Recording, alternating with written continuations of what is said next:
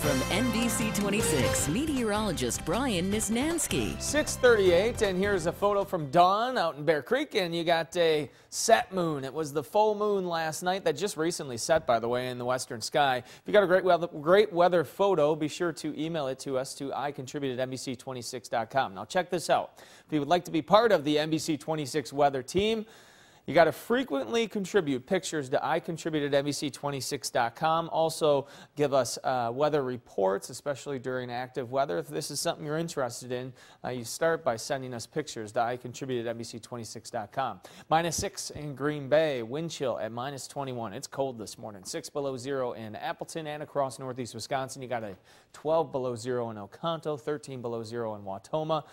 And then the wind, not a ton of wind, but it's enough to bring the wind chill down to -23 in Oconto and -15 degrees in Oshkosh and Fond du Lac. Let's go through your forecast highlights. Sunshine, but still cold for today, almost just like yesterday, but I think less wind than yesterday, which will make a difference. It'll feel nicer. Warm-up starts tomorrow.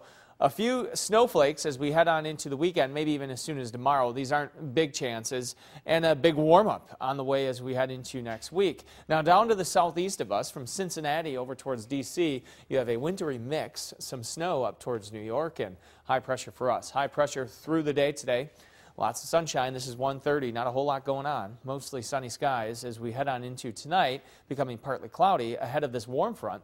This warm front approaches. This is 7:30 tomorrow morning.